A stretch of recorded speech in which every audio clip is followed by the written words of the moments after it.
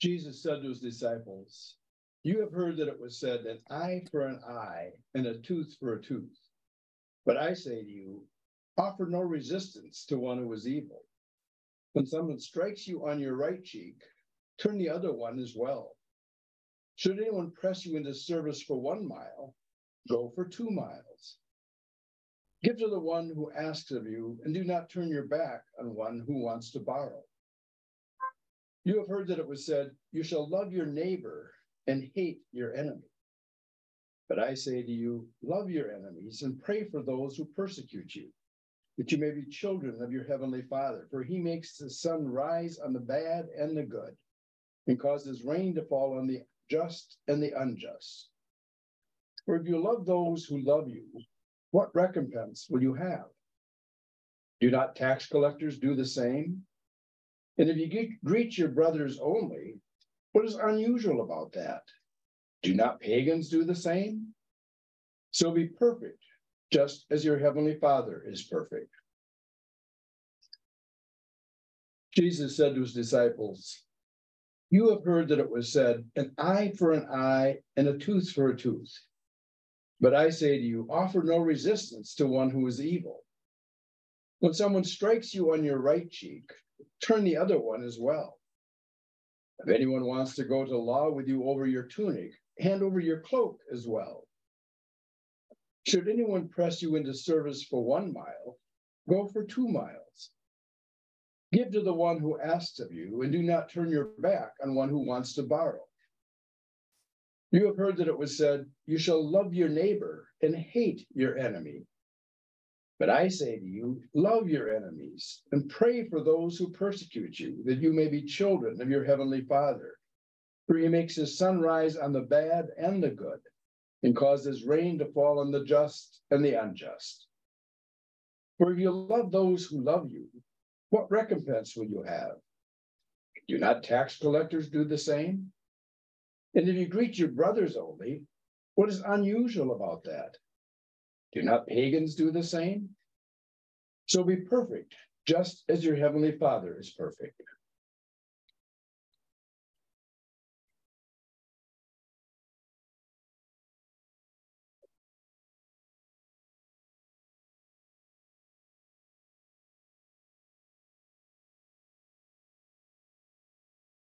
When we had this passage in an earlier lesson, we all realized that we're all perfect, but And some people think an eye for an eye, okay, that's kind of an equal thing, but it doesn't stop the violence. It just continues and escalates it. And it's hard in situations through these readings. What would we do if, because of fear we might have in the process? But, you know, we were taught we're not alone, and we're covered. Mm-hmm. It also, that reading reminded me of what we've been reading in this lesson 4 here about the golden rule, to do unto others, but even going over and above that and trying to become perfect, even though that'll never work out. But we got to keep striving towards that area at least. Yeah. We talk about being peace givers too, finding the root of the problem and understanding, are we no better as sinners?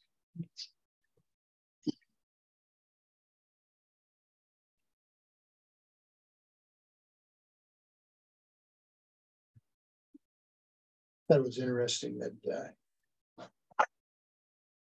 Jesus equated pagans and tax collectors. Hey, put them in the same boat.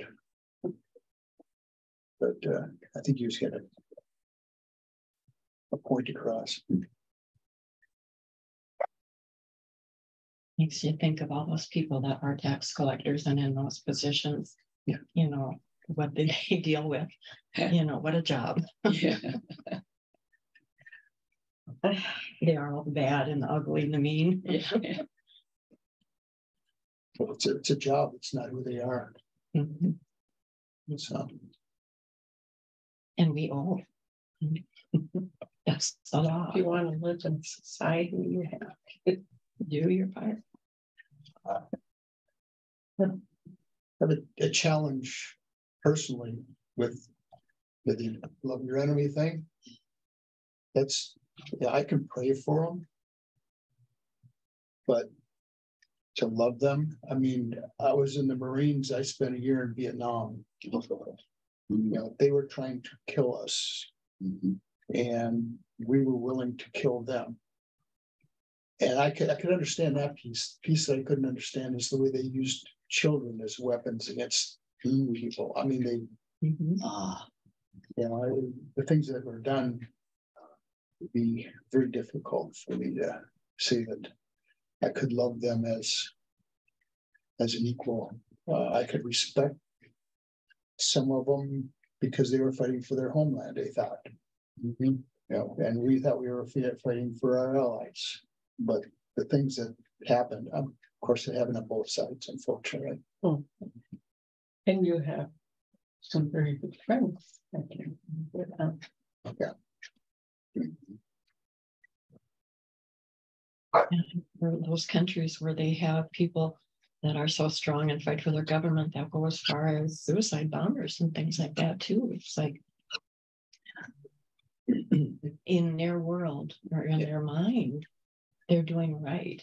And was just like, you know, when there's nowadays even a mass shooting or something, and the parents say that they forgive them, and that would be so hard to do. I don't.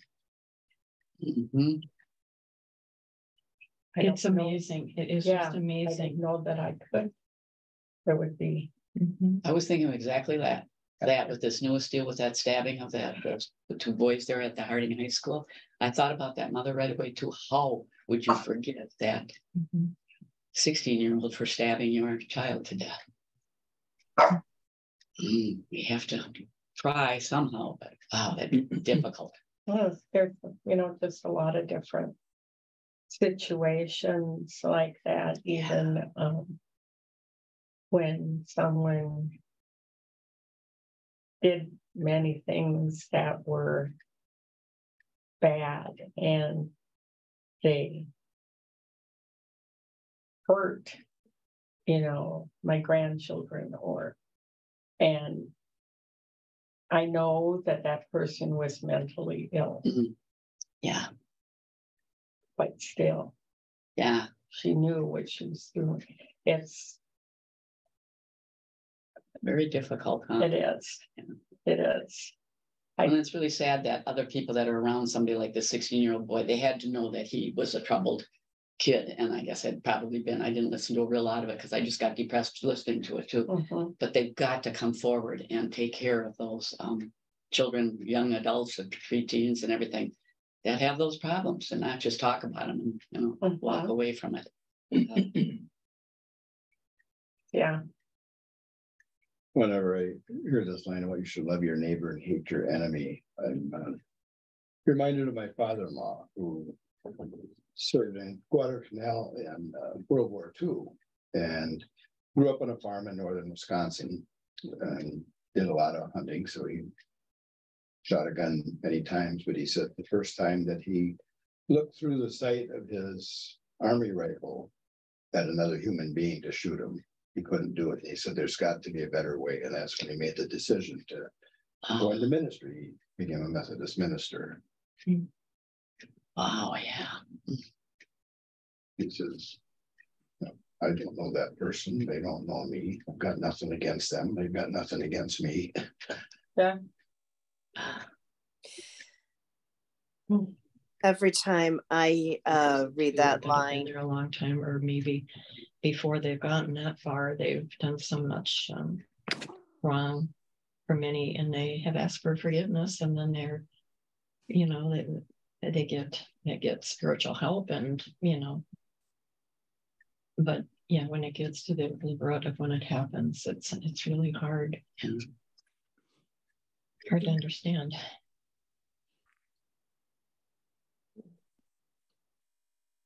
every time I move into can't the you rest hear me? of the Sermon on the Mount.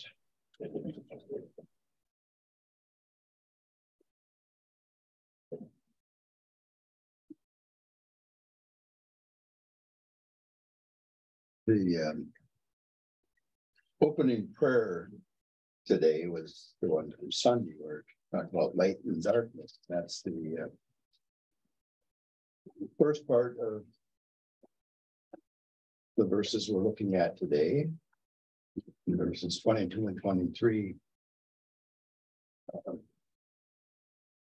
Talking about vision and what we see, and the second paragraph there on page 62.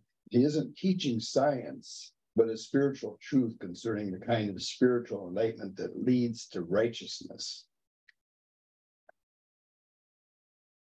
And that's what we talk about all the time when we're doing Bible study. We're not teaching science, we're not teaching history. It's teaching religious truths and how we relate to God and how we relate to one another. But then the bottom part there says, if the light that fills us is goodness, we'll be good and just people. If instead we are filled with darkness of moral corruption, how great will the darkness be? So this discussion here about light and darkness, what did you get out of that?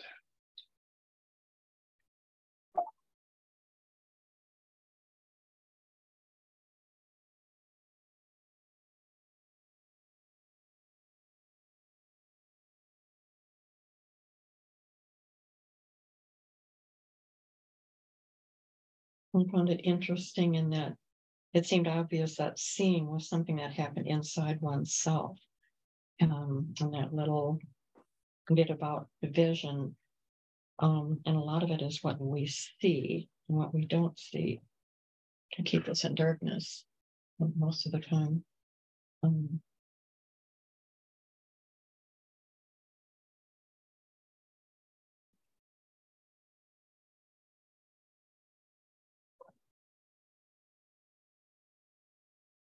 Really is hard to find the light sometimes though too, like we were just talking about with all the things that are going on in the world, and just getting so depressed about it. That wouldn't it be nice if there was a whole newscast that was just good news, but that doesn't sell, or in the newspapers either. I've said that to my husband too, and he said, yeah, that's not what people will buy though. But there is one newscaster on at night. It's on from 5:30 to 6. I can't think of his name right now. But his last 5 minutes is always something good. So Bill watches the first part of it, and then I say, let me know when that last 5 minutes. I want to hear something good today. Yeah, right. I just want the last 5 minutes of good. But that's what we have to kind of strive to look for too. There is a lot of good going on in the world. There's no doubt about that. But it's so tough to find it some days. Well, even when it's cloudy and overcast and rainy, it affects me a lot. Isn't it the truth? And when it's sunny, it is truly a different day. Yeah. It's the light and that sunshine helps a lot with our dispositions too. Yeah, they used that example on my family a few weeks ago. But when we were in Alaska a couple of years ago, it was in the summer. So it was still light out at midnight. So there's very short hours of darkness there in the summer. And as we were leaving, I said to Nancy, I said, this is kind of enjoyable, but I don't think I could live here because in the winter months, it's just the opposite. There's so much darkness. I think I would get pretty depressed being in darkness most of the day. They must have a way to endure all of that. I mean, because a lot of people love Alaska and living there. So to each his own, huh? That line kind of was reminding me of Pollyanna and how section God and money, but there it says mammon was not just money, but to those material possessions that were deemed most valuable. So what are some of the material possessions that we face in today's world that would fall into this mammon category? Tendency to want to serve mammon, desire that more than desiring God and following God.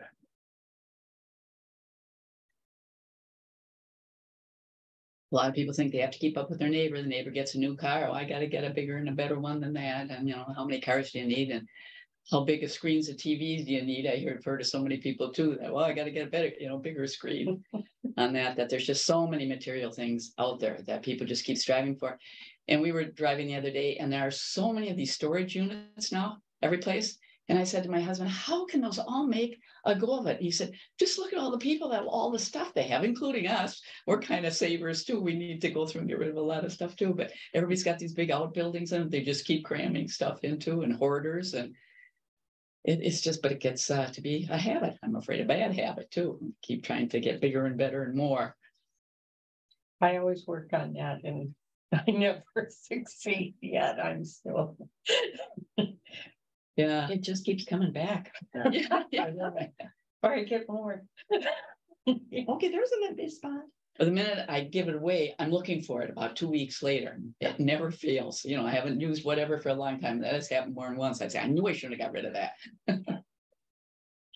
When my parents were moving out of the house that they had lived in for 61 years, moving into a lower level of a house, not really an apartment, but renting from my aunt. And as we were hauling stuff out, my dad's going, I don't know where I'm going to store all this stuff. And I said, Dad, you're 90 years old. You need to store it. You don't need it. But it's hard to part with. It's been a part of your life for a long time. But then Nancy and I were down there on Sunday, and my dad's got macular degeneration, and we finally met with his doctor, and she convinced him that he had to stop driving back in October. So he sold his car to one of our nephews. And they were going through the stack of papers to see if there was anything in there about the car that our nephew might want. So it had like when you put tires on it. So Ben now knows tires only got 4,000 miles on it and stuff like that. He had every car he had ever owned. From the 1950 Chevy, the first vehicle he ever bought. The purchase information on it. The service records on it.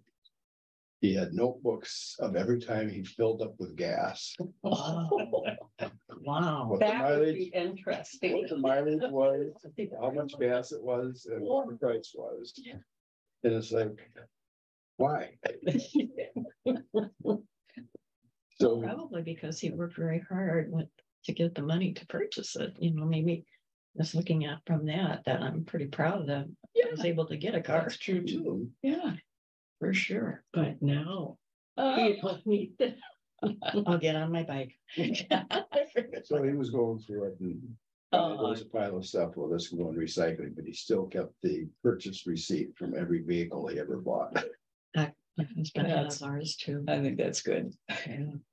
Getting back to, feuding about keeping up with the neighbors. We've had mediations where the neighbors were just upset because they would, hire somebody to do their lawn, or they would take care of it, but the neighbors, theirs was an eyesore, and they were complaining to the city and doing different things back and forth and back and forth. But it was amazing that some of those, they actually got together and said, I didn't realize, it affected you that much. It's not as important to me as to you, but then one offers to help and get it up to speed, but it gets into disputes.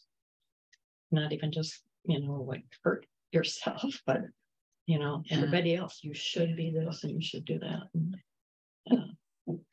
It is important to get along with neighbors though, and sometimes it's very difficult. Because that just bring to mind 2 years ago and talking about buildings.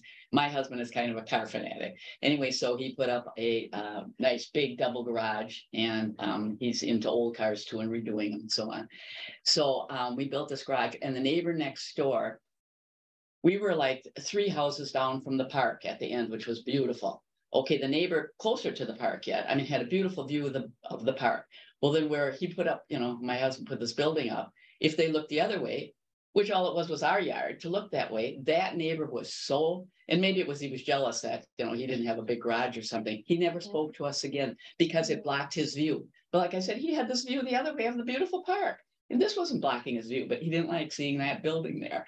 But we continued very hard to be nice. And my husband's always really stressed that you've got to get along with your neighbors. Yeah. And sometimes they can be so unreasonable, but you just got to. It causes a lot of problems if you Just don't. painted on the side of the garage on the side, love your neighbor. Oh, there you go. That would Have maybe made him. Oh, with that matter, yeah. I mean, they had darts on the side of the garage. But just hearing them say, I'm sorry, because they didn't really know what was behind everything, just to get it out and talk about it. Yeah. That was a good ending on some of them continued, but I think just having them talk, maybe encourage them to talk, once they left us and they didn't come together with any resolution, but. The old Hatfields and McCoys. Yeah. Can you hear me now? Dad? Hello? The That- actual passage where it says no one can serve two masters, you kind of look at, well, who wants a master? You think right away, master and slave. But as the commentary says here, to desire God, which makes God's one master, is to accept the reign of God. To desire God is to desire the source of all life, all goodness, all that could possibly be called treasure. So we should desire spiritual and revelation, I guess, as opposed to just letting material things get in the way. mhm. So that moves into the next part about dependence on God. And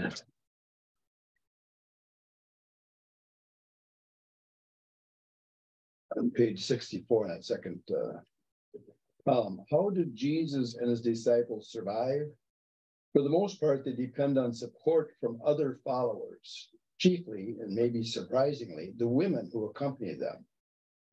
So let's look at those passages where it talks about the women. So Matthew 27:55.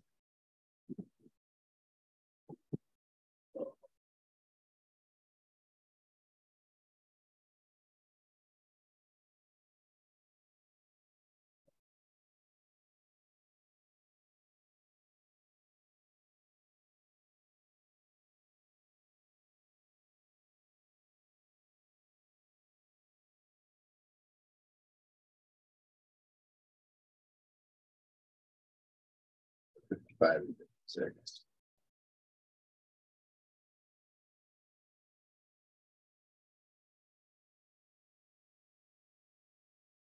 I can. There were many women there looking on from a distance who had followed Jesus from Galilee, ministering to him. Among them were Mary Magdalene and Mary, the mother of James and Joseph, and the mother of the sons of Zebedee.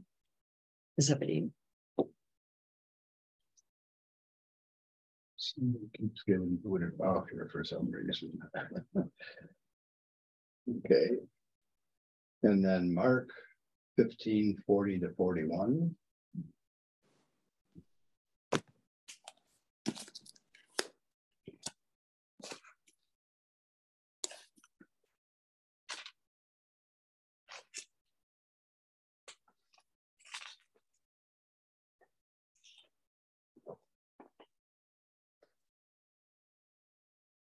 There were also women looking on from a distance. Among them were Mary Magdalene, Mary, the mother of younger James, and of Joseph, and Salome. These women had followed him when he was in Galilee and ministered to him. There were also many other women who had come up with him to Jerusalem. And then Luke 8:1-3. Yeah.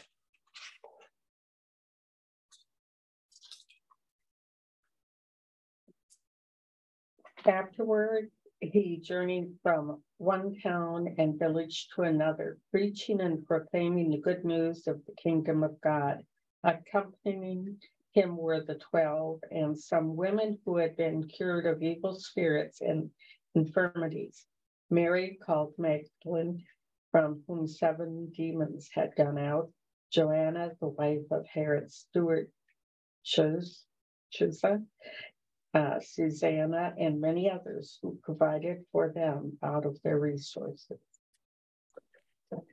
So what do you make of that, where Jesus gives up his occupation to go about ministering? He has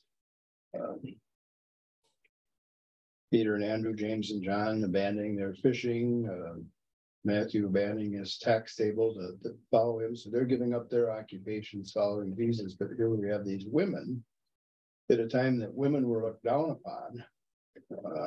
Women were still considered possessions of their father or of their husband. So on the three synoptic gospels, we've got Jesus' disciples being ministered to and cared for, and their needs being met by women.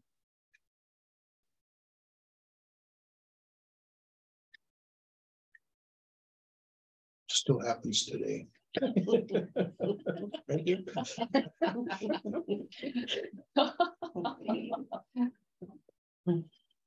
That's right. Behind every successful man or something like that is there's a good woman.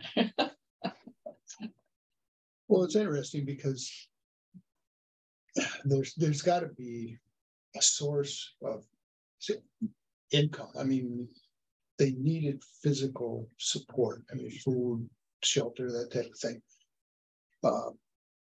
They were busy preaching and not making the income that the women,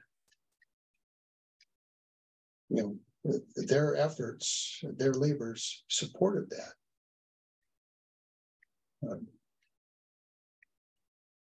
Kind of makes you wonder what they were doing to be able to do that. Yeah, where did their money come from? But yet they were being, I mean, they realized that Jesus and his followers were really special people. And so they were very generous then in helping them make a go of it, what they needed with food and so on. The one thing about the Catholic religion is that it honors and worships Mary, and you know, I don't think that. Yeah.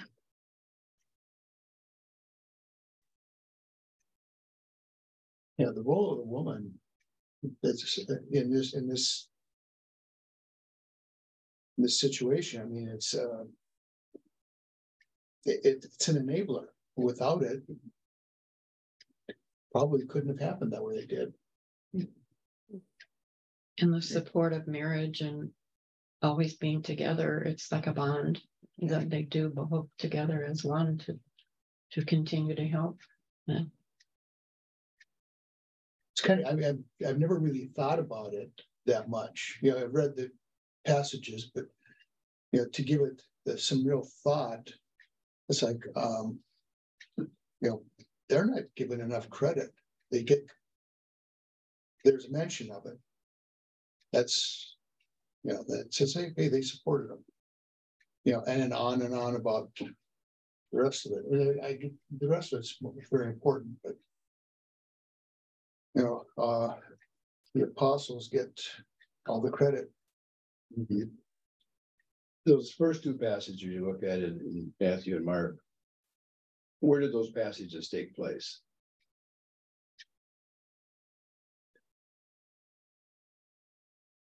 Where were the women as we read those?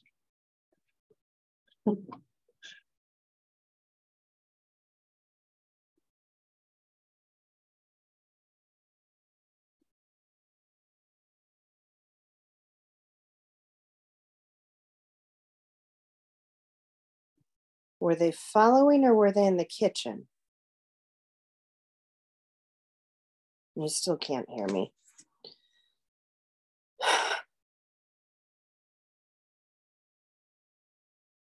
What was the Mark one?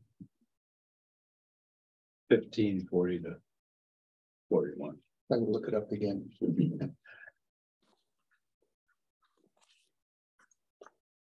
Were they in the towns that they were traveling through, or were these women actually traveling with them?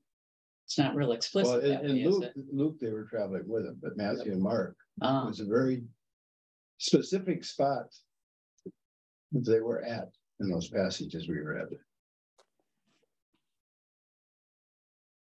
They followed him when he was in Galilee, and they came up with him in Jerusalem. To Jerusalem.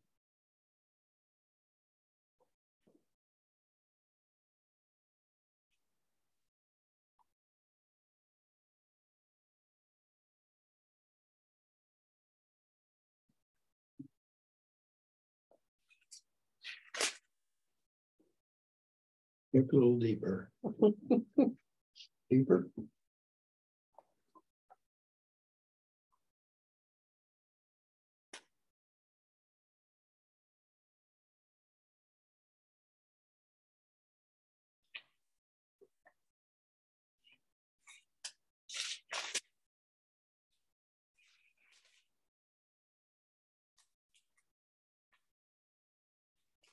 What was the passage in Matthew? More there.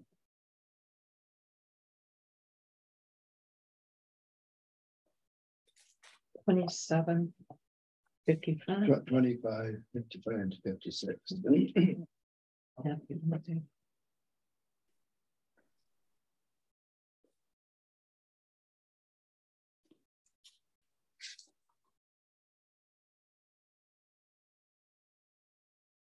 Well, they were with him all the way through the crucifixion.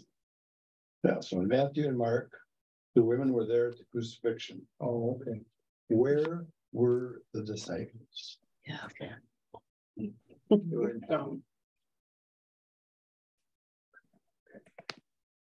They're the ones that abandoned him.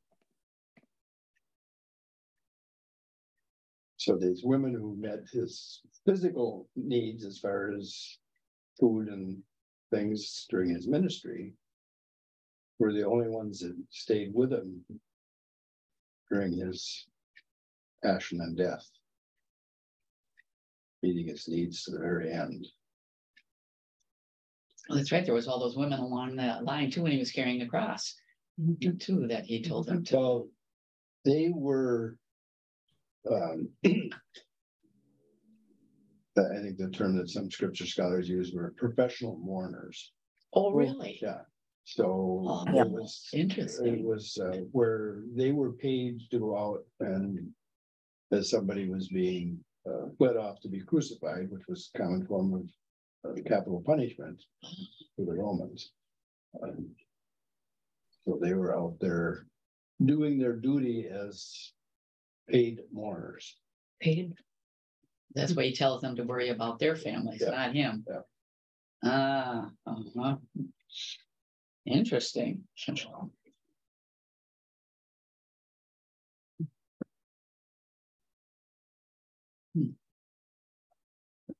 Imagine the Pharisees and so on use that against Jesus too when they talked about him eating with sinners and tax collectors and so on too. And all of a sudden he's got these women also that are following him, long as women weren't thought so highly of in those days.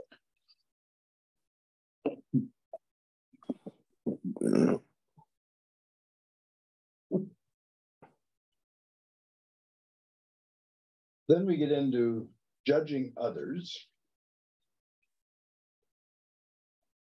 And in that first column on page 67, where it talks about one synonym for judgment is discernment. What did you get out of that commentary there about discernment?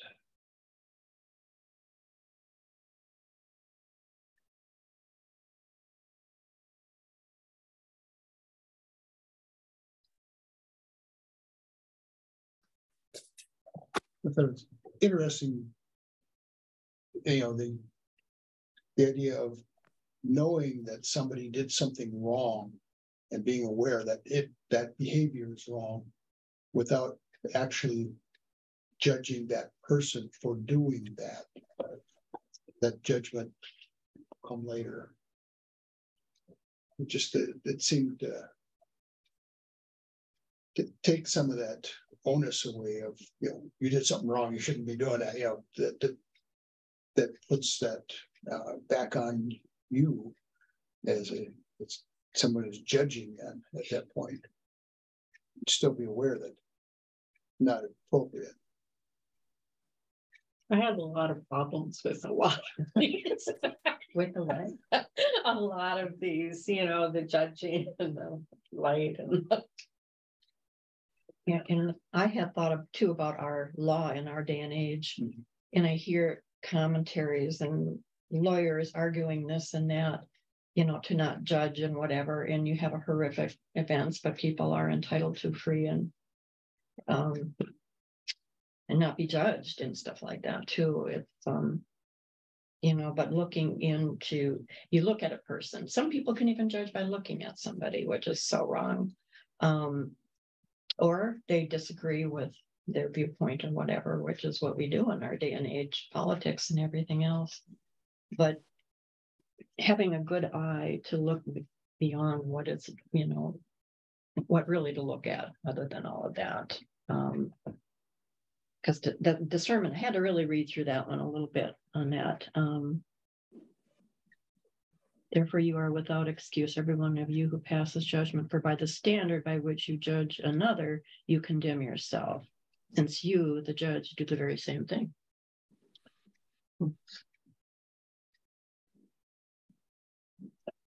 So discernment would be different than judging, right? Well, that's what this paragraph is discussing. Because with discernment, you're stopping and Applying thinking. knowledge from You still can't hear me. moral principles can get in situation. I'd almost have Discernment is not the same as done judging the something. person. The mic is not working. Only with the description in the, I wish we had a dictionary. The So description of discernment. It might be interesting. I The cannot actual say a damn. Because I agree with you. I think that's very confusing.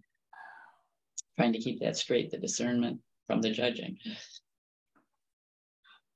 I think the difference is discernment. In this case, they're talking about being aware of the quality of the action.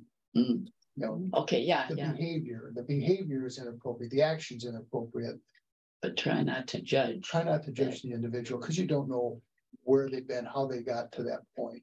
That's very true. Yeah, what really drove that to happen. If you start judging that, let's say if you judge that person, well, then you're just putting yourself out there too. So that's how I looked at it. Yeah, no, that makes sense. And definitely Jesus was that way, that when he was with, the sinners and tax collectors and many other people too, that they were judging big time, that he had to really be, but he's not. He's a very forgiving, loving person and continues to show that, but it doesn't sink in, which we're saying too is hard to accept too. Sometimes you want to jump in and judge somebody right away, but you got to look at, what's really behind it all and what caused it.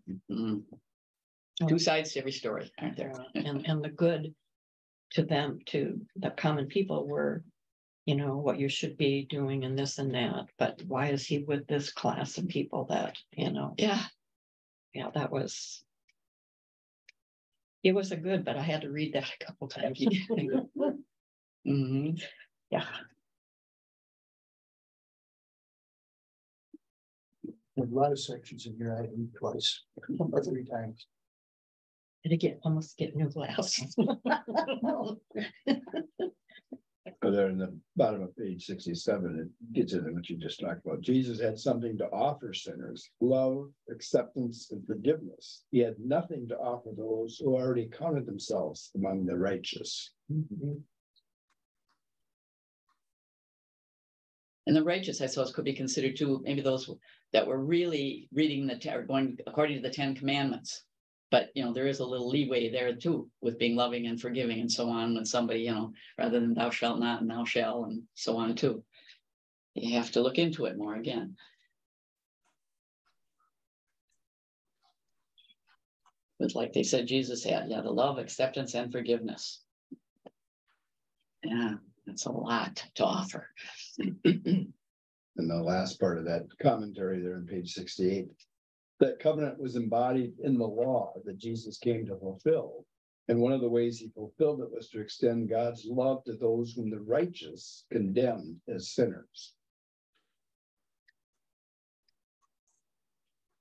So who are ones that the righteous in today's society are condemning as sinners?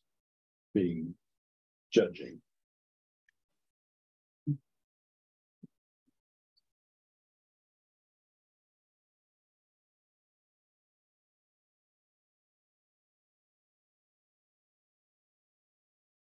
Well, politics on both sides. You know. Could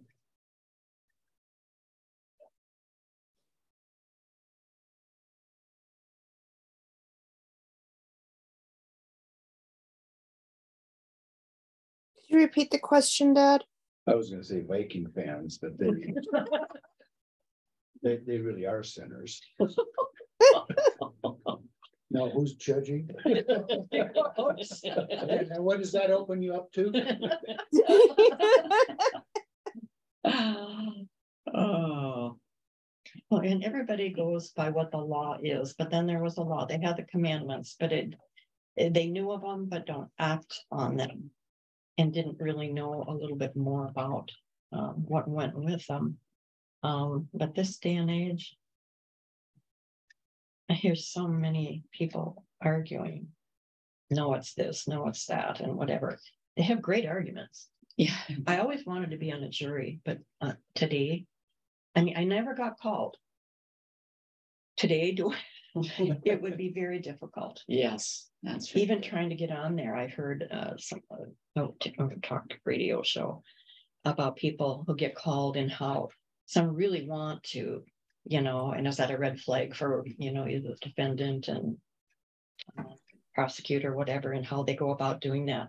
And I heard a lot of people that have shared some of the insight into serving there. And do they get a fair trial? I mean, and it only takes one person, you know, that says, nope, I don't agree. And where does it leave everything? Well, that's where attorneys, as they are questioning prospective jurors, get into what somebody's attitude is, and you have such a mindset that you're not going to approach this with an open mind. You've already got your mind made up about people who are like this defendant. Mm-hmm. But those are always dismissed. Well, racism is a big issue. And just judging people on how they look, not who they are. Mm-hmm. It's been a tough one to deal with. You know, I grew up with biases built into me. I mean, you have to work with that to understand it. You know, oh yeah, I got to really think about this, because, you know, my initial reaction, which comes from somewhere internally, it's like, does that make sense? I grew up in North Minneapolis, and my husband and I had many Black friends, and but when they had the riots and different things going on in North Minneapolis, the divide just happened, and that was so sad. Yeah. We go to reunions now and we see these people, you know, and we talk to them, but it's never brought up or anything. And I almost wish it was just what happened there, you know, just to understand it better more. You can actually go. But yeah, you're right, and it is still there clearly.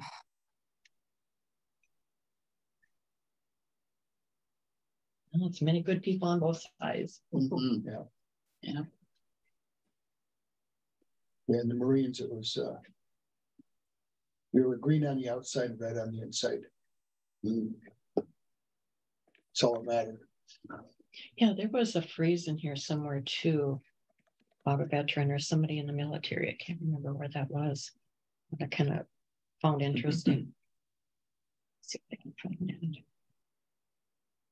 One of the terms that we heard frequently when we were up in Detroit Lakes, because the White Earth Indian Reservation is just north of there, is what we refer to as African Indians. Red on the outside, but white on the inside. So they were not real Indians.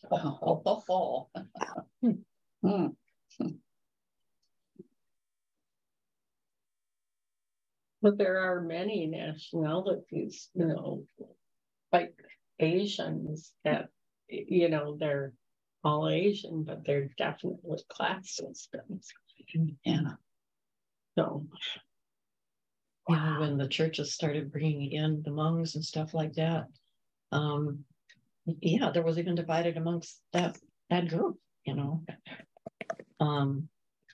My husband couldn't figure that out. He worked with many that were very hard workers, but he always would then compare and judge to those who weren't hard workers.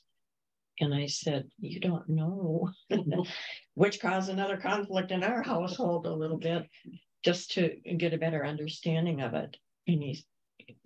And I wasn't working with these people like he was, and he was supervising and us trying to get everything rolling on the assembly line. And I said, I get that, but what do you do? Yeah.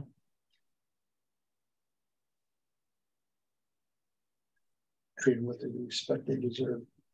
Is it you would want to be respectful? Yeah, exactly. Yeah. I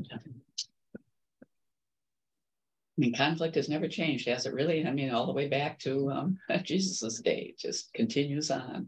Well, now it's virtual though. Oh, yeah, that's true too. Where, you know, there's a difference between looking someone in the eye and saying, I don't like you or whatever, I disagree, whatever. But and the way I don't get involved, I don't do Facebook. I don't. Right, no, we don't either. I mean, right away, I know. And there's a lot of value to it, but it's a tool and it's being misused. Yeah, misuse, yes. Yeah. And that's what, and I just won't, personally, I just stay out of it. but you like it when I show you pictures. I'd like when you show me pictures. Yeah, Good things, yeah. Good things. that's how wedding announcements are coming My through. filter. But even I didn't know, I didn't get a wedding invitation, and my kid says, well, it's on Facebook. I don't do Facebook all the time to know that. And it's like, oh, I don't get this. But there's so many hateful things that are being said too. And especially the young people. I mean, I can see why they're having all the problems they are with all the things that they read and is sinking into them, and they're acting the wrong ways on it. And But when you talk about visual, I've done Zoom, but I don't like doing Zoom.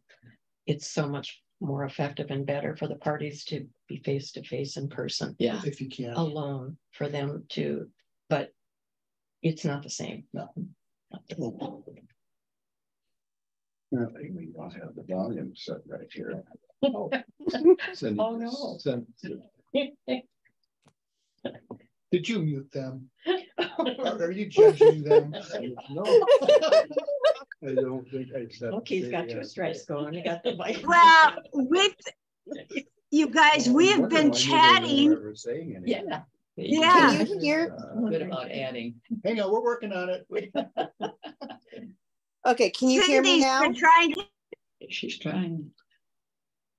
Microphone not on yet. I had trouble with my Zoom, Oh, my goodness. and I had been sick, but now I can be in person. Is it? Yeah. Yeah. So Linda could hear me. Can you guys hear me now? Yeah, No? Now we can. Okay. Got it. yeah.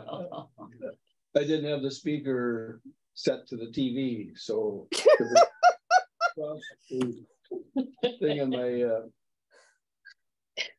laptop that. we there's nothing can't hear hooked up to. Linda yet. Oh, she's. Yeah, that's because I've got myself muted and just on mute when I talk. Because my dog keeps barking here for some reason. I don't want to. She wants Yeah. input. So I apologize for not catching that I didn't switch the speaker, because usually it does that automatically, so I don't even think about it. Yeah. Yeah, Yes. Cindy's been trying to ask some questions. Oh, I've tried to share multiple times. We were wondering if we weren't hearing you. Hearing from you. Okay. Yeah, they're usually very good about adding to the conversations. We're sorry. We're sorry. We've been picking on the deacon here, though, too. He said something about the Vikings that didn't go over real well. Oh, I liked the comment back though about what does that mean now if you're about him being judgmental. I appreciated that comment. You're not judgmental when you're stating facts. Now that's not. Oh, that's funny one. Which alternate facts are you using? Just the truth. Yep. The alternate truth? But on the judgment comments, there are two different groups that I have seen or have heard people being judgmental about. One, I oftentimes actually hear people being judgmental about evangelists, especially the like tele-evangelists, and how they are being so judgmental. And that kind of goes both ways. How a lot of people are like, okay, those are the ones that are being, the televangelists are the righteous that are earning their reward here. And I've heard some people, you know, viewing it from that way. I've also have heard other parties that have been judgmental towards the queer or the LGBTQ plus community, who they just see them in one direction and don't necessarily see them as people or as families that are full of love. They just see, oh, nope, they're different, they have a different lifestyle, and that's wrong. So those are two communities or two different things that I have seen some different judgmental stuff on.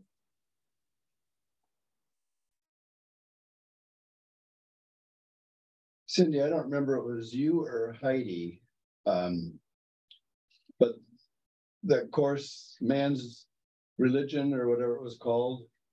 Yeah, Man's Religious Experiences with Turnwald. Yeah, so where you had to go with a friend to their church of a different denomination. Yep. And that church, it was just north of KDLM. One of you went there with a friend, and as the minister was giving his sermon, this was back when Clinton was president, said in his sermon that, you know, President Clinton was going to be going to hell, right in his sermon. That would have probably been Heidi. I went to the Mennonite church and I had lots of other fun, interesting revelations at that one. I was thinking it was Heidi, but then I was thinking, okay, he didn't become president until 92. Right. Yeah. Well, so, but she took that her last year of high school, so that would have been correct then. Okay. But that's a real danger that we have. My father-in-law always referred to it as the power of the pulpit. But he did that when he was using his family as an example, and they would say, well, that's not right. Well, I could work with the real facts a little bit to help make the point I'm trying to make, but then you call that the power of the pulpit. But that's a real danger, where we've got a captive audience and we're up there and we start saying things that we're bringing our own judgmental attitudes into something. I mean, I could jokingly say here that Viking fans are sinners, but if I said, we can laugh about it. I'd probably get excommunicated. But I'll support you.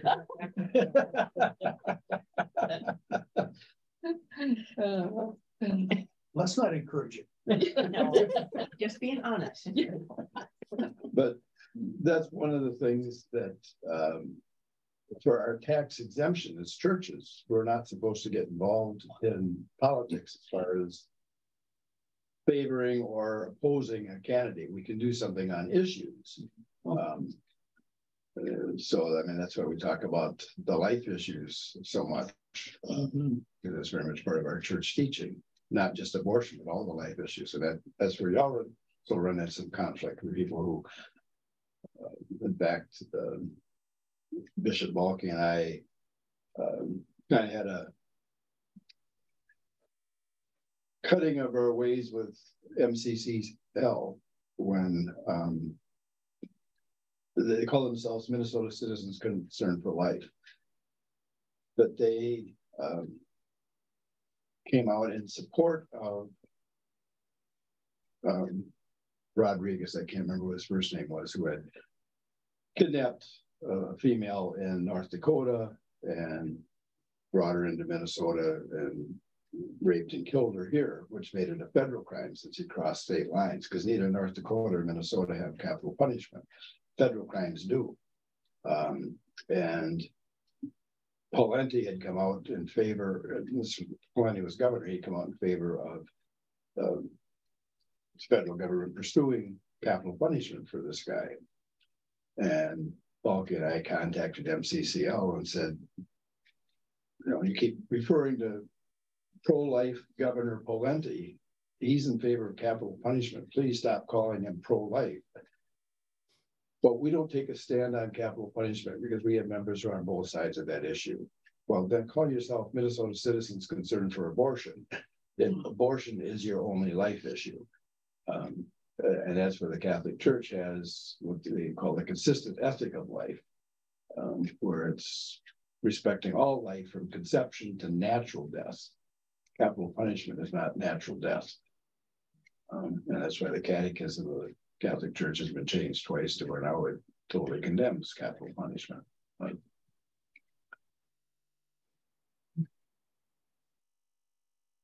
This next section where it says, both dogs and swine were considered to be unclean animals by first century Jews. And then here Jesus uses these animals as contemptuous terms in reference to Gentiles. So he's saying things to where he's basically speaking against Gentiles, where in his final commissioning of the disciples just before he ascends to heaven is go therefore make disciples of all nations. So kind of a change from ignoring the Gentiles to now going and preaching to them and baptizing them. So what do you make of that change there from Jesus' original preaching, equating dogs and swine, the unclean animals, as Gentiles, and then in the end saying, "Or make disciples of all nations." Was he really referring specifically to Gentiles or for the people he considered that were not righteous? You know, I was kind of curious on that. It just seems that someone can be a dog or a swine, even if they're not Gentile.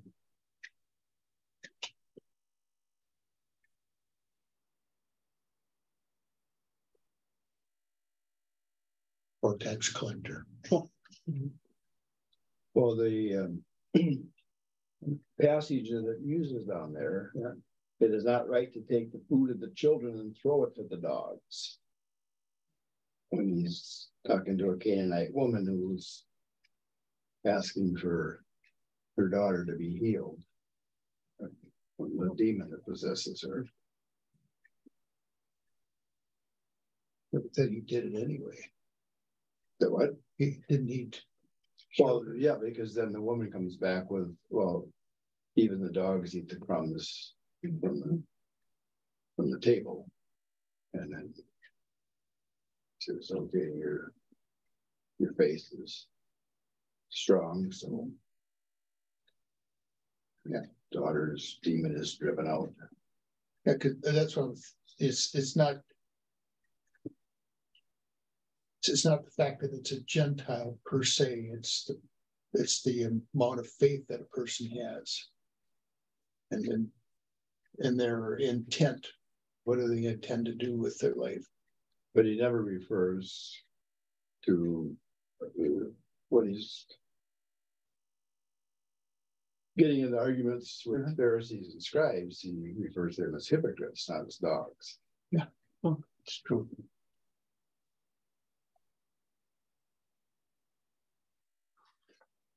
I had trouble with that one. Mm-hmm.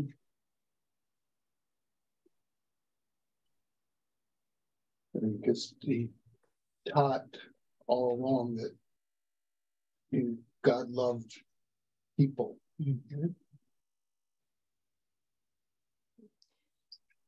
I mean, You maybe have- there's a transition for the apostles.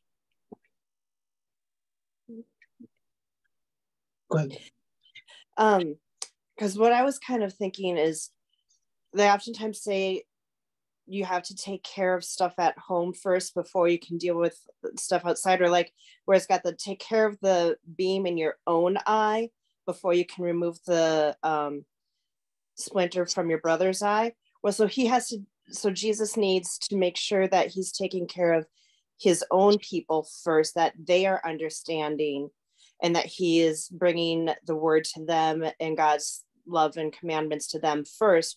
Once they've got it, then they can go out to the other nations. So he's taking care of at home first before going out.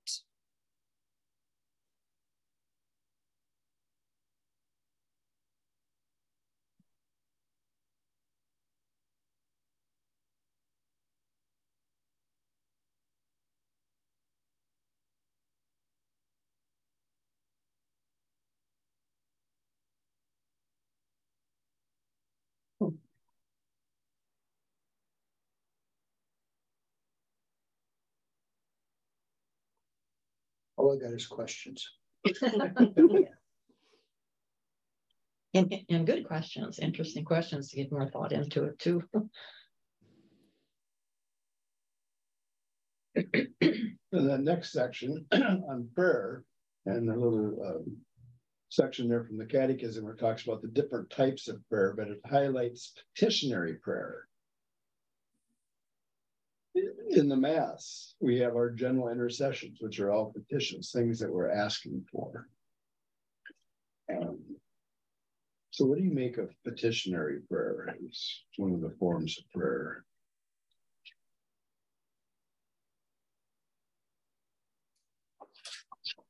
Wouldn't that be the same as saying, the power of prayer? Like, as in numbers? Mm-hmm.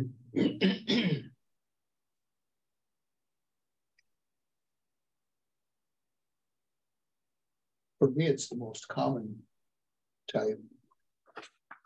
I mean,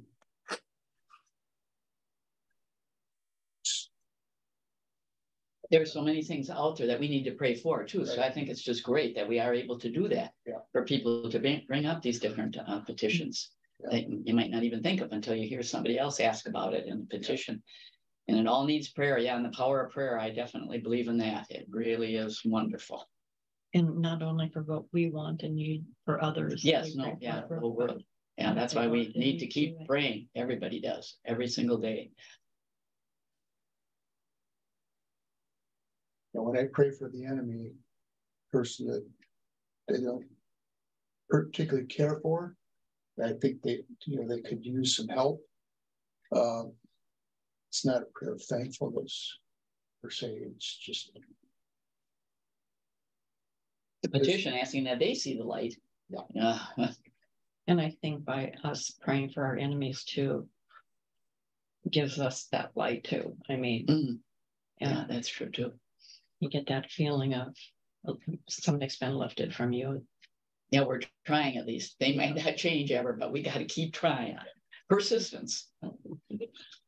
Most of the time, our general intercessions on weekend masses have a time of silence where you can use some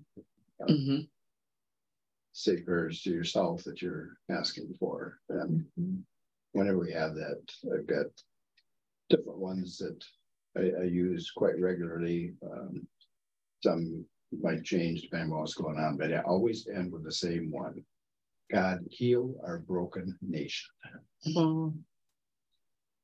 Yeah, isn't that important? Wow. Not God bless the bus. That was what Troy would always add at the end of the intercessions was God bless the bus. For the school bus. Oh, I was wondering what bus. Yep. Yeah. Oh, yeah, okay.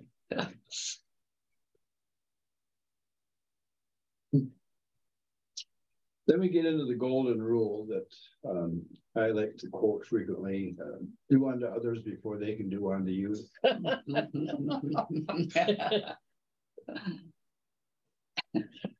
That's the Marine Corps motto.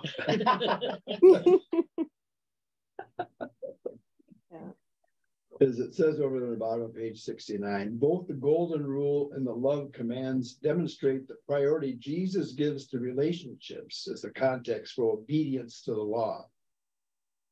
And the bottom there, because it is stated as a positive command, do to others, rather than a negative command, don't do to others. The golden rule implies an active stance towards all others. So it's actually calling us to action. Right. So it's actually because of the golden rule and that line that we were discussing at the beginning of the session, the love thy neighbors, that I ended up with one of my best friends, because in junior high, I had a classmate that we were very competitive and constantly arguing and at each other's throats. He used to say that he despised me. Didn't hate me, it was despise me. It was very clear that it was despise, not hate. And then in 9th grade, something just kind of altered in me. And I was like, okay, you know what? I'm going to take the gospel to heart. We're going to do this. And so I just kind of started changing my interactions with him. And come high school, we were best friends. He was one of my best friends, still is. I found this little card too. It was stuck in my Bible. I don't know where I got it from, but anyway, it says kindness matters. One kind word can change someone's entire day. Open a door for someone. Let someone in front of you in traffic. Say please and thank you. Just be nice. It takes no effort. Who knows? It may even become contagious. And then on the bottom, it says drop or place one of these cards where someone will find it. So I thought that, and then on the back too, thank a veteran, ask for help, be grateful. It goes on. And is that not exactly what the golden rule is too? Just really, stop and I love it, Deacon. You had said one time when I was talking about somebody giving the finger in traffic, and you said, just give them a blessing back. That hand, you never know what they're thinking you're doing. Wow. But yeah, we just, got to remember just to be kind. Yeah, bite your tongue sometimes and say something kind rather than the nasty thing that really went through your mind to say or do. We're not perfect. Yeah, no. Yeah, it kind of summarizes the whole sermon. The golden rule? Yeah, there's Yeah, it really does. 2 points, love your neighbor, love God. Yeah, you got the commandments, the Beatitudes, spiritual, they all combined. Yeah. And it's good to really understand more and get in deeper into what the true meaning is of it, to act and do.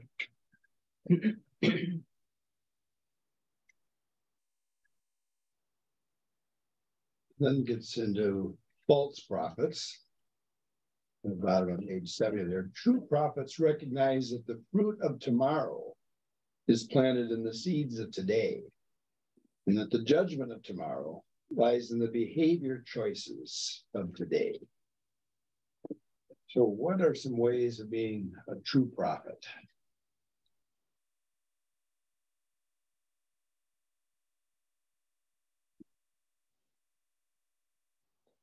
Live in the here and now instead of being like, oh, I'll give to charity the next day or whatever. When you see something today that you can make a difference, do it today, not wait for another opportunity.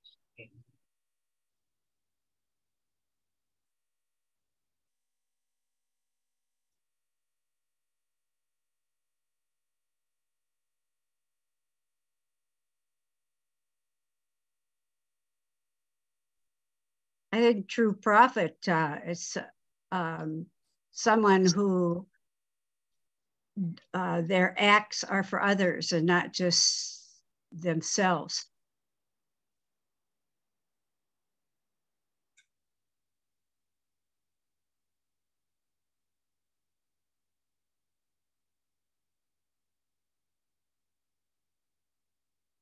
Then on the next page, false prophets only seek their own welfare, their own glory. They are intent on gaining a following for themselves, often by taking sheep away from the rest of the flock. Unity has always been a hallmark of discipleship. So what are some false prophets that we see in today's society? Someone who's selfish.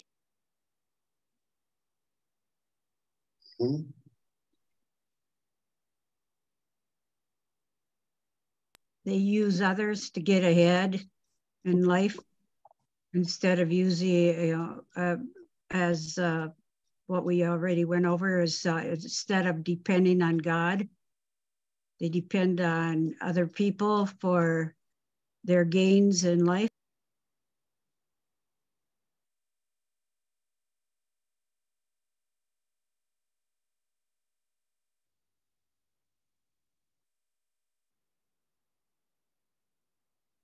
I think of a prophet as being someone that's focused on religion, but there are people that behave in a way that, you know, they gather people to themselves for other purposes. And you see a lot of time in politics. And you wonder, does this person really believe in what they're saying, or they just want the power? I don't see it too much. I think in a lot of cases, they just want the power. You think? So where does unity try to come into it?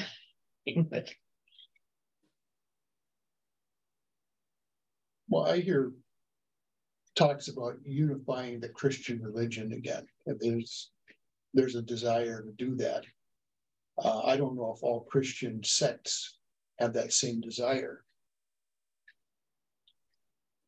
So I don't know if that's. Well, I remember Father Paul, was it last week or the week before, talking about it's okay, and he himself goes to Northgate. I mean, in the community, getting heads together and meeting and talking. Yeah. That's right. They are Christians. We're all Christians, and to do that, it's never heard of that back when. Yeah, it was. We don't really have a strong ministerial association here. We had very strong one in Detroit Lakes and also up in Hawley. So two of the parishes that I served in, we did a joint mission trip with Food for the Poor of those two ministerial associations. So people of different denomination. Originally, we were supposed to go to Haiti, but just before we were supposed to go is when they had a coup down there, and they were telling all Americans to leave Haiti. So we ended up going to Jamaica instead. But what we did in Hawley is on Good Friday, we would pray the Stations of the Cross in the streets. So we would start at one of the churches and pray the Stations of the Cross, even though most other Christian denominations don't use the Stations of the Cross, but there they did. And end up at another church, and then we would have a joint Good Friday service of the 7 last words. So different people would be preaching different years using those 7 last words of Jesus here in the various crucifixion stories. So there were some real examples of unity in a very important time in Christian faith on Good Friday. We did something similar in Lake Park, but there was a Catholic church and a Lutheran church there. So it's just the two of us going back and forth, alternating. We held the joint service.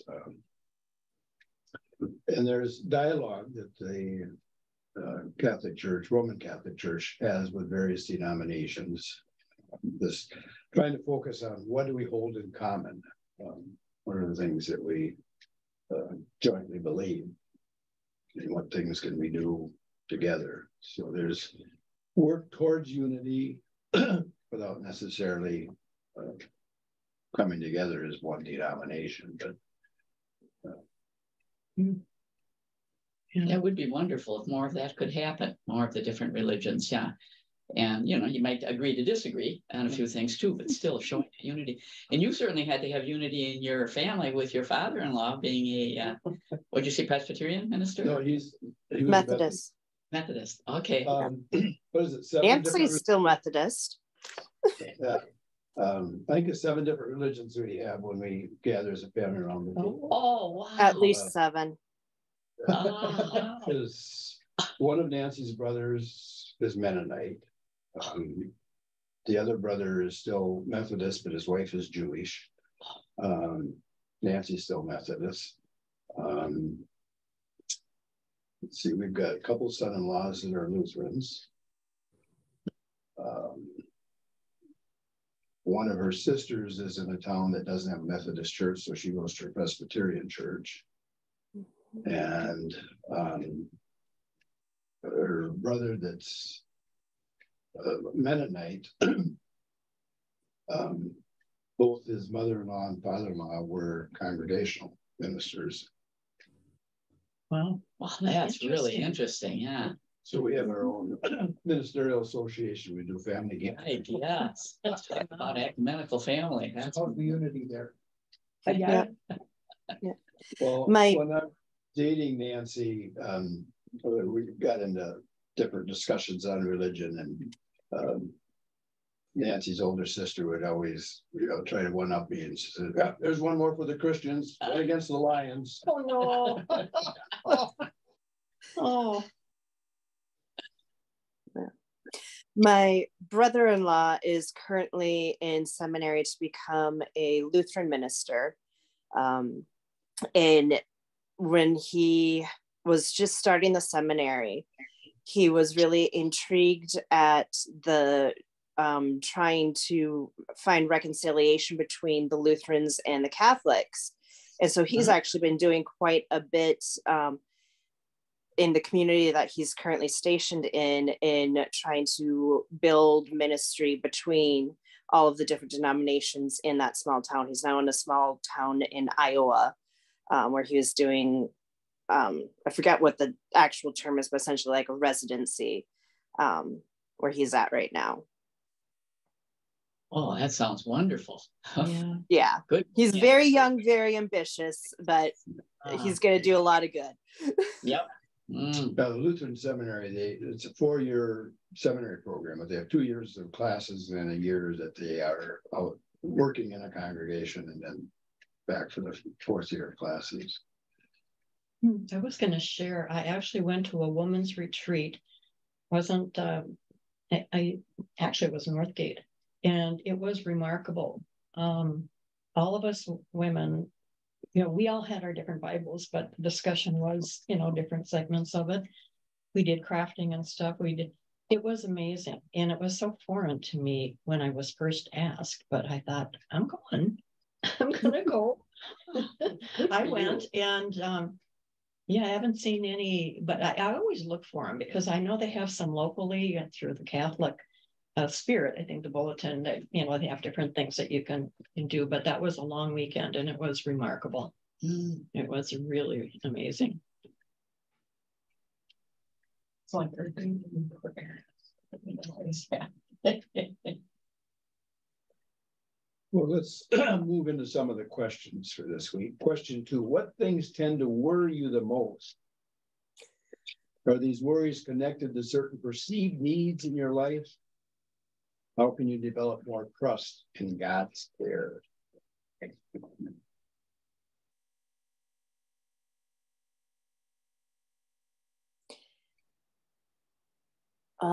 One of the things that worries me the most is how many more days am I going to be able to continue to go up and down the stairs in my house? But I, keep praying to God every day. And so far he's been helping me through. He's helped me have an amazing support group and get lots of things in place so that bad days we can make life work.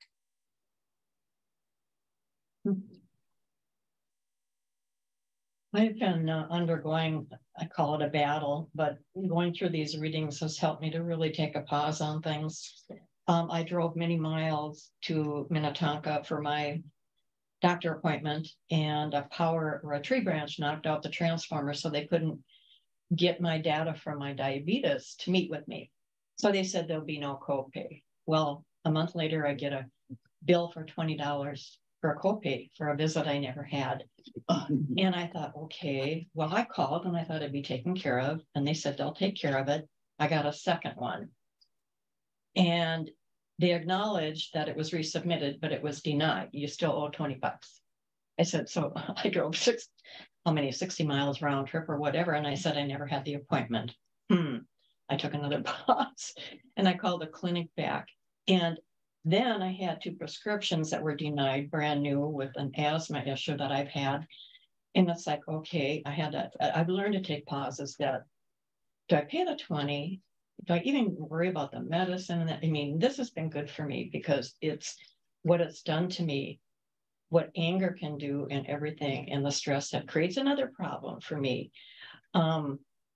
And I tend to have people call me with their issues. I had one recently, and I take a pause and I says, well, I can only just see what I can recommend you call to find out about it. But I got so frazzled by that. My blood pressure went up. And it's like, it creates another problem for me. And it's like, why me? But people have worse problems is all I could come up with, But I had leadership on that one to get me through it. I was praying that lift this off of me, help me deal with this. It's not even that big of a deal compared to most people right now. But if I didn't have that guidance, I wouldn't.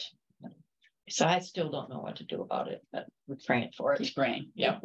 It'd be interesting. In tonight's session when my dad is on, because he worries about everything, and there's not something he's worried about. It's okay. There must be something I'm missing that I should be worried about.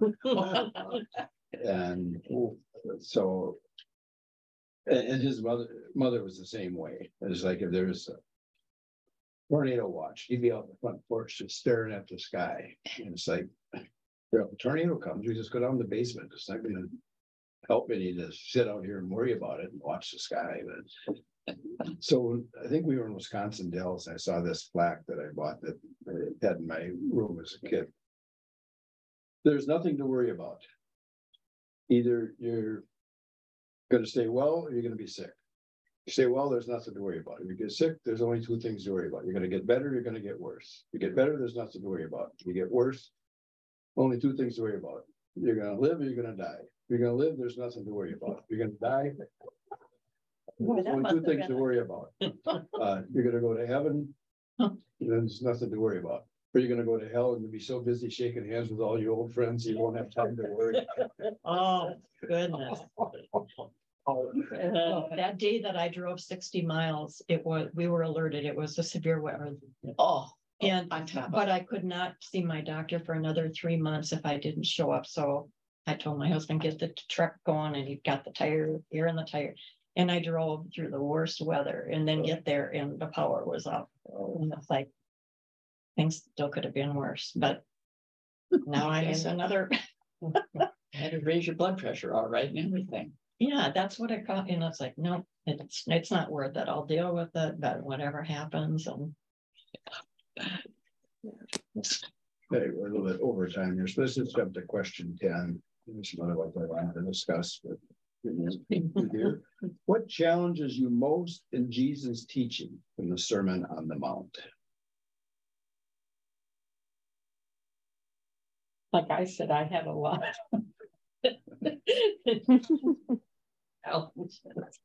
That's what I put down to what we talked about earlier, was forgiving your enemy. With all the things that are going on in the world and what's happening in Turkey and for Ukraine and being brought to their knees, I'm sure, with everything going on. But there's a lot of good, as I said before too, but we gotta concentrate on the good and not the bad. But that forgiving the enemy, yeah, that takes a lot of praying, Yeah. Can I just share something with you guys? Sure. We went to St. Cecilia's Church last Saturday night. Our cousin belongs there, and she had mentioned to us that they have a gentleman there that's blind and reads like about once a month. And my husband said, gosh, would that ever be interesting to be part of that? And so she let us know that he was going to read last Saturday night. And so we went to the mass, and it was just, it's a very small church. It reminded me, it's 125 years old, she was telling us too, and it's in a neighborhood. They don't That's have my any... church. Is it really? Yeah. Oh, you know this gentleman I'm talking about, I'm sure. Justin is fabulous, and I've had a couple of his kids in confirmation. Oh my gosh, what an unbelievable, I thought, what a true disciple, you know, when we were talking about here too, a true disciple of Jesus with his disability to get up there. And I guess from birth, he's been blind. To get up there, he has a seeing eye dog, but to get up there and with his Braille Bible, this big white book he has opened up there, and has dark glasses on. But just to watch him, well, and listen, of course, too, he didn't miss a beat, a word or anything. I thought, oh my gosh, you do much better than a lot of people that can see completely. I mean, we all goof up. But I mean, it was just so mesmerizing watching his fingers go across that Braille and read that. He did that, and he did the prayers of the faithful then too. It was just fantastic.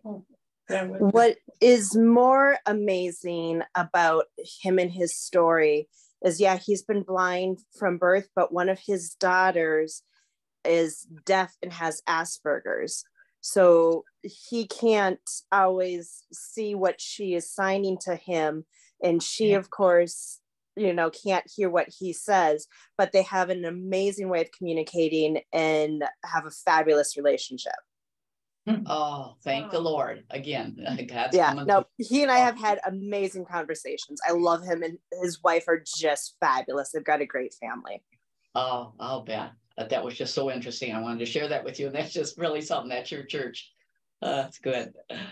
Well, one of the things is, that I had on the challenge was we have so many obstacles that prevent us from seeing and hearing with all the things going on in the world, that it deters us from moving ahead and jumping in with things.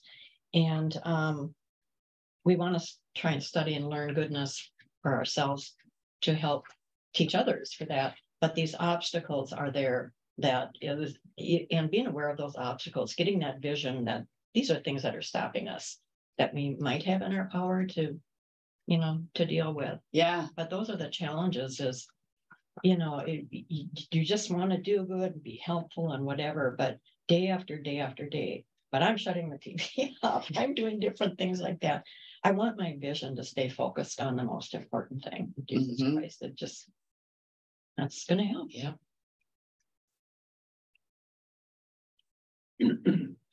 Any final thoughts on anything from today's lesson or from any of the previous ones, or any insights, questions, comments? There's a paragraph here on 71 that I put a big question mark by. The frightening aspect of this particular teaching is that it is possible to do great deeds in the name of Jesus, even deeds of healing, and still be sent away by Jesus when he finally establishes the kingdom once and for all. Some who claim to know Jesus will be told that Jesus never knew them. Can you explain that at all in real lay terms? Did it? Yeah, I read that over and over. I thought, I mean, here we think we're doing good, but are we not doing the right good? That when we're going to get up there, all of a sudden he's going to deny us. You're going the other direction.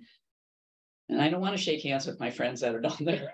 Well, is it, you truly believe that you are doing this in the name of Jesus, or are you using his name to gain credibility? Oh, okay. Like we did talk earlier about the people that are out there doing things just for, like the Pharisees that prayed on the outside, wanting everybody to see them, but not doing it for the right reason. Yeah. Okay. So it falls into that false. So that's what it, And so that can also be not necessarily the public, but even yourself. Sure. Oh yeah, definitely. You have to start with yourself first. Yeah. Okay. Yeah. Thank you. That makes much more sense now. Yeah, I kind of looked at You looked at that one too? Yeah, I put a big question mark on that one. I thought I got to get that a little more thought through. Okay. Anything else?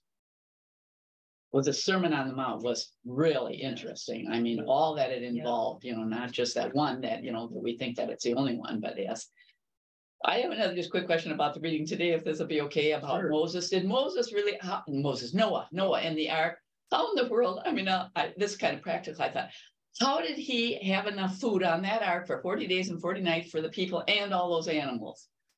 Now we just God provided? Everything wasn't flooded out, so DoorDash was still operating. Whoops, and it was delivery to the ark. Door to door dash. Again, the Door to story DoorDash, of dude. Noah and the ark is a story. Okay, that There- did cross my mind. Separate from the Bible, at the time, there were a lot of flood stories that were being told. So floods were a way of getting across a message. Oh, So- okay. Yeah. In fact, there's two different sources that wrote part of the story. What we heard today was take 7 of the pairs of all the clean animals. Uh-huh. In the end, what did Moses do, or Noah do? He offered sacrifice. If he'd only taken 2 pair of each and he sacrificed the clean animals, there'd be no clean animals left.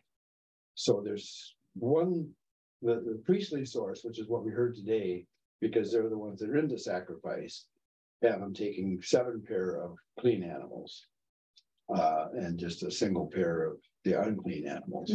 But I can't remember if it's the Yahwist or Elohist source has just a single pair of all animals. So again, there's conflicts there between the versions, but it's a story to show God's displeasure with people turning away from God and turning to sin. Okay. And just a way of washing away sin and basically creation all over again. But again, it's a story to get across a religious truth, not a historical Oh, fact. see, and I'm one of these gullible ones. I believe it right to the word. So when we get monsoon rains this What was the spring, other part? How old was Noah when the flood ended? well, what, the 600 years or 600 whatever. yeah. I thought that too. Was that supposed to be saying he was 600 years old? See, I would have believed that. I thought, well, God was really good to him. Well, that- maybe not good. Who wants to live to 600? Yeah. Is Okay, that so- reading it in faith and then fact? Yeah. Yeah. So longevity is a way, because again, back at that time, there was no belief in eternal life. So everything was a reward or punishment in this life. So a long life was a way of being rewarded. So when you hear these people hundreds of years old, it was just a way of saying they were a good person. Oh, So okay. not again, That would not be an actual age. Yeah, yeah, that when your health goes sweet, one lived to be. Yeah. Okay, well, thank you very The much for straightening stories- that out. Throughout the readings and the Old Testament bringing Adam and Eve being brought, I mean, examples of what is to be understood with that. I mean, it is so helpful. Yeah, a lot of stories, but some of the things I worried about was, okay, Jesus said this, and now they're, like you said, it's like, this makes no sense. You know, he is our leader. And he wasn't, saying, no, that isn't the way it is, but, the explanation of, more to it to get believers and, get your faith intact. Yeah, faith. Gotta have it for sure. Well, thank you very much for going over time too. I just. Yeah. Next Wednesday is Ash Wednesday, so it'll be mass in the morning and in the evening, 9:30 in the morning and 7 Wednesday night. 2 weeks from today, we'll begin our Lenten Bible study. So we don't have very many people signed up yet. So, We, I think I did too. that's little. Aaron and Sandy are signed up. So there's Linda's and Cindy, you said you were not gonna be able to do that because you got your acupuncture scheduled. Yeah, because I'll be doing both acupuncture and pool therapy, and that's just too many things during the week, plus all my other appointments. So trying to fit this in is just going to take too much more energy than I have, unfortunately. So I will join you back next fall. See, it was nice having you. So I need to get books ordered, so Kathy, you're gonna participate and get a registration Yep. turned in and. Yep. Encourage others to sign up. Because we get the best price on the books. I order at least 15, but if we don't have 15 participants. Then I didn't charge enough for it. So very subsidizes it then, so. And Randy, did you have that recorded for the third session? I didn't hear from you. I recorded it. I don't know if Troy uploaded it or not. Oh, okay, okay. I just, I was supposed to, but. okay. Oh, Yeah. closing prayer. Oh, yes. Oh, yes. Our Father, who art Art in in heaven, heaven, hallowed be Hallowed thy be name. thy name. thy Thy kingdom come, kingdom come. Thy will Thy be will done. on earth as it is in heaven. Give Give us this day our daily bread, and and forgive us our trespasses, as we forgive those who trespass against us. and Lead us not into temptation, but deliver us from evil. Amen. Amen. Amen. You know, Dad, there's gonna be a collection, a church type, wide one for the earthquake victims and so on. We not heard anything yet. Oh, yeah, also, I thought about that, because usually with, yeah, Okay. what's the deaths up? 35. 40, I thought. Yes. Oh, yeah. Wasn't it? The wrong thing. Okay, I even have to track them. And then some.